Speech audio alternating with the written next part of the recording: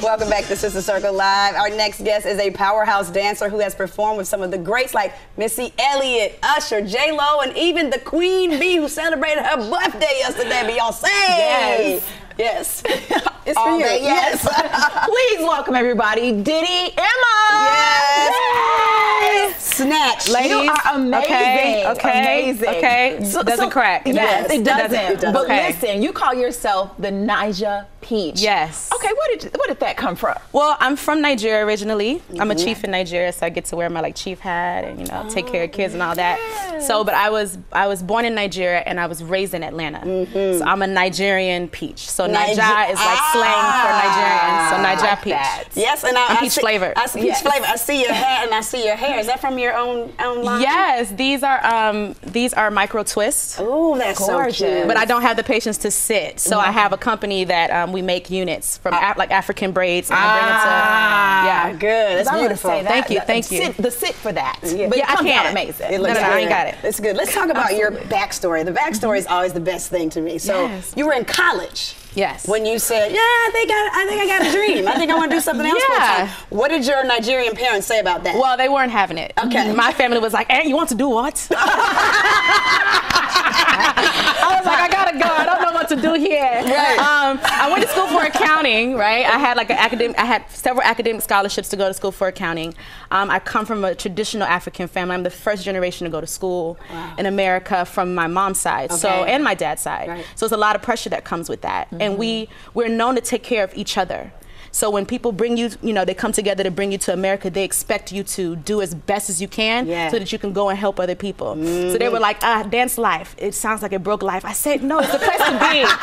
It's the place to be. Yes. So when I got the opportunity to tour with Ludacris and the Black Eyed Peas, I was out. I know. Oh, I got a girl. I got a girl. Right. But what I will say is I'm thankful because, what God has for you is for you. And people may not understand, and you just really have to trust your gift. And it took a long time for my family to come back around because they thought that I was being defiant, which I was. They were absolutely right. Yes. That's exactly what that thing is. Yes, I had to ignore them, but thank God for Coachella. It's working for you, right? Okay, won't he? Yes. Thank you. You've also ventured into the TV and film industry as well, right? Yes, as you should. You're so talented. And you've assisted in choreography for Star, Fox's hit show. Yes. Tell me about that experience and what that's been like. It was a gag. Absolute gag. When you get gooped by God, it's like, what? To do what? With who? Lee Daniels. Queen Latifah. You got the right number. I always got to double check. But I had moved from Atlanta to LA, and that moved me back to Atlanta. And it was this new concept. It was a choreography-based show. It was the same producers as Empire, and we didn't know what we were getting into, but we were so into it. At the end of the day, it was a show that touched on so many subjects that I think needed to be brought to life. And dance just kind of softened the blow.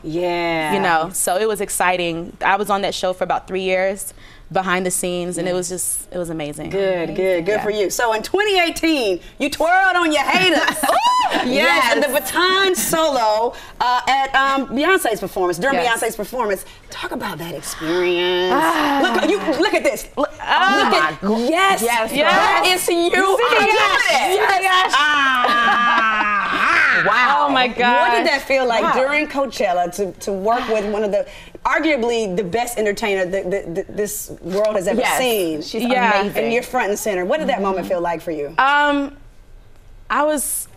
couldn't believe it. I could not believe it. It was the first, it was something that I hadn't touched since I was 14. I toured Baton from 5 to 14 in the South, and I used to compete for America, and I placed when I was 11, I placed 6th internationally, and it was something that I wanted to pursue.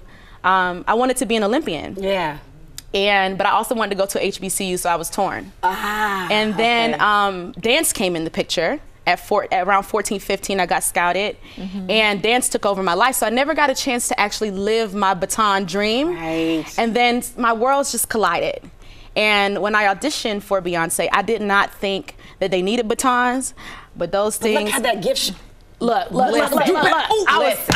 I was like, and it was perfect. They asked for steppers, and I was just like, here I am with batons. Like, I know they was like, this girl, what's she gonna keep coming in this room? Yes, yes. But they asked for steppers. I was like, I got batons, and they were like, okay, child. And I twirled for my life, and it was low ceilings, and I just freestyle, and somehow B saw it, and like a week later, I got the call. I was dancing as well, the whole show. Right. Oh my God. And you also sing. Yes. Yes. Tell us a little bit about you. Just talented all over. Yes. I don't even understand. It's God. Right. Yeah. Yeah. She's using all your gifts. It's like a thing. Yes.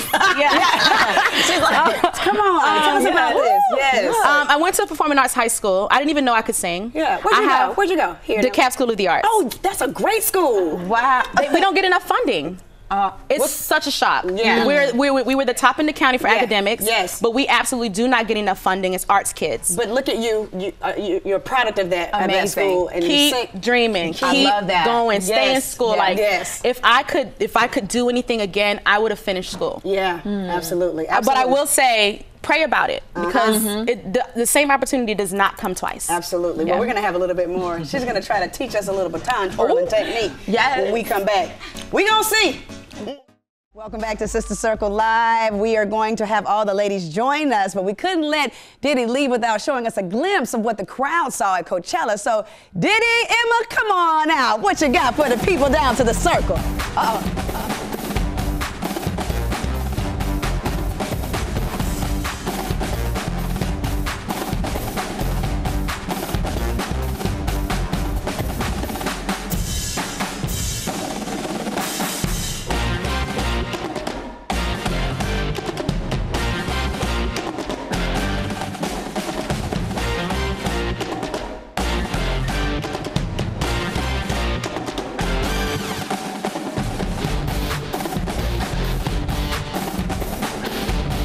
Let me see. I can do like one twirl. All right. Thank you so much, Diddi Emah. Please make sure you follow her at Diddi Emah on Instagram.